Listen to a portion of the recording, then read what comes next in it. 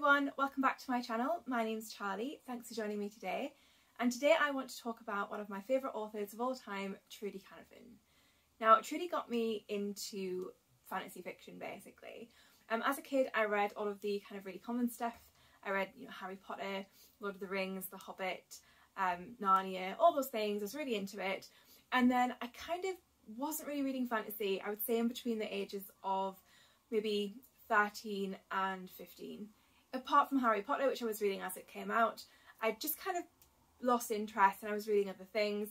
I was really into kind of contemporary fiction at the time, and when I was that age there wasn't really a really kind of YA section. There were children's books and adult books and not a lot in between. So I hadn't really read much fantasy in those few years until a friend gave me a Trudi Canavan book when I was about 15 years old. And he gave me the first book in the Age of the Five trilogy, which was called The Priestess of the White. And it's one of my favourites and it's absolutely changed my perspective. The Priestess of the White is, like I say, book one in the Age of the Five trilogy, and it pretty much sucked me in completely. It made me realise that fantasy is an awesome genre, I should read more of it, and I absolutely have. In the last 15 years I've read so much fantasy and it's all thanks to this book. So this series features two warring countries, the Sarkelians and the Pentadrians. And in this world the gods are real and they like to meddle in their followers' lives. Now the Sarkelian gods are very involved and they like to give their followers kind of dictation. They like to tell their followers exactly what to do, how to live, how to proceed. The Pentadrians have a sort of non-involvement policy. They're hands off. They don't like to unduly influence their followers. And it's really interesting. Obviously both nations think that their gods are the true gods and the others are either imaginary or false gods that should be destroyed. So there's lots of tension. In this series there is lots of obviously magic, war, politics, magical creatures. It ticks all the boxes, it's really cool, and the characters are fantastic. It is multiple point of view. You do follow a priestess as she joins the Sarkelian priesthood. You follow Mirar, I didn't want to say his name because it was a spoiler, but I guess it's not, who is a leader of a legendary cult in this world. You follow some immortals and their lives, and you follow some of the other Pentadrian characters later on in the series as well. You do also get perspectives of some of the magical creatures, which is very interesting. I don't want to say too much because it really is an exciting tale. It's amazing. I don't want to spoil too much, but read The Age of the Five. It's absolutely fantastic. I can't recommend it enough. If you're going to pick up one epic fantasy series this year, this is absolutely the one to start with. The next thing that I read by Trudi Canavan was the Black Magician Trilogy, which starts off with the Magician's Guild. Now, technically, I think this is considered YA. Like I say, when I read it 15 years ago, YA wasn't really that defined as a genre. At least it wasn't marketed that way in bookstores.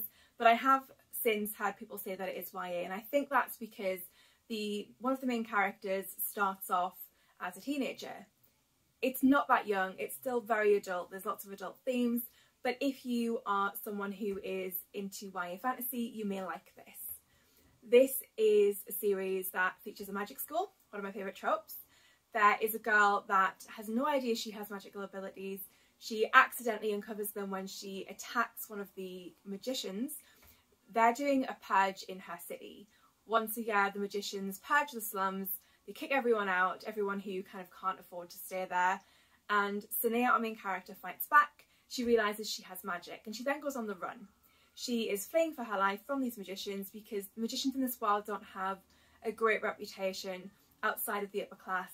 They don't really help the poor, they don't really get involved. They're a bit elitist, a bit snobby, and they look after themselves. And she becomes involved in this world. You then get the perspective of some of the magicians in the world as well, and you get into contact with the black magician, Akaran. Akaran is the big bad, he's dark and scary, and he's one of my favourite characters. He does remind me a lot of the Darkling from the Grisha trilogy, although technically I read this first, so the Darkling reminds me of Akaran.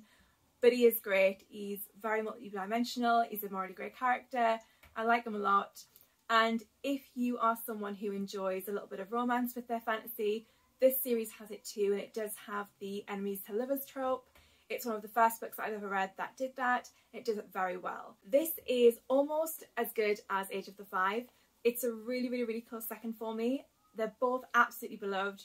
I love them so much. I've reread them so many times over the years. I know I will continue to reread them over the years, but I think Age of the Five is just a little bit better for me in terms of the epic scope of it and how it makes me feel, but this is a very close second, and I would thoroughly recommend it.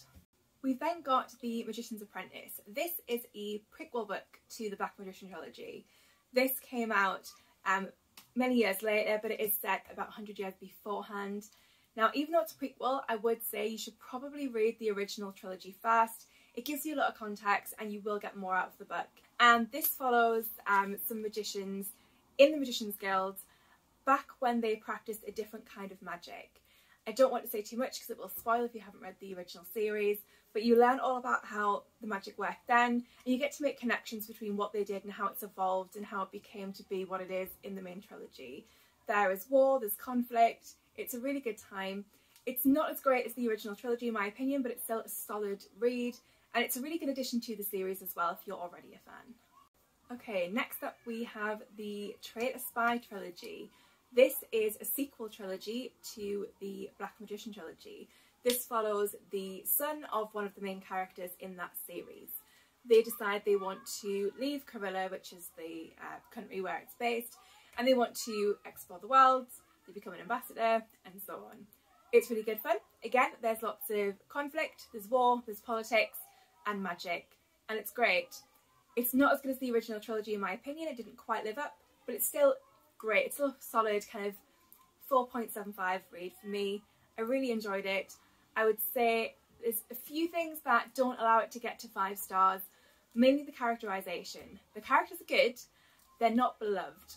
I really love the characters in the original trilogy. They're very close to my heart. It's possibly that a lot of that is due to nostalgic reasons.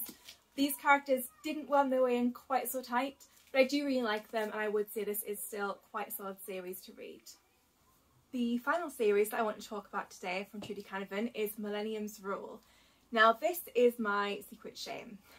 I started this a few years ago and I never finished it. I've actually got a bookmark in here still which tells me that I got to page 193. Now I was reading it and I was really enjoying it, but I am a mood reader. If I'm not into something I will try something else, and also I am part of a buddy read group. I'm actually part of a few. And at the time when I was reading this, I was reading 5 other books and they were great. This was 2, but I kept reading those, I kept continuing, I kept going on throughout the month of my buddy read schedule. And before I knew it, there'd been about 3 weeks past when I hadn't read a page of this, and so it wasn't fresh in my mind. I always intended to finish it, and I never did. I put it back on the shelf and it sat there for a few years. Now, I am going to read this again at some point from the very beginning. I'm going to read the whole trilogy. I love Trudi Canavan, I have no doubt I will love this. But unfortunately, I'm a bad reader, so I can't give opinions on this because I let myself down. So I can't remember too much about it, so I'm actually going to just read you guys the blurb.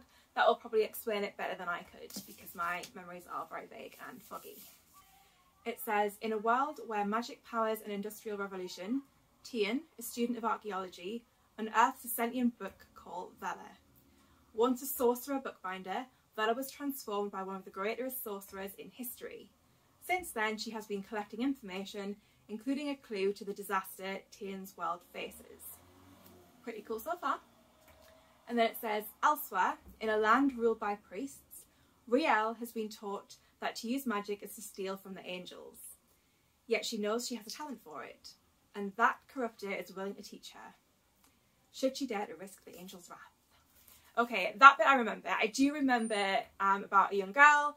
She's really powerful and she lived in a very kind of religiously oppressive society. That bit rings big bells. I do kind of have a memory of priests walking down the street, patrolling, that kind of thing. So that's great. I don't remember the first bit about Tian, but it does sound very cool. And then there is a little summary at the bottom as well, which says, not everything is as Tian and Riel have been raised to believe, not the nature of magic, and not even the people they trust.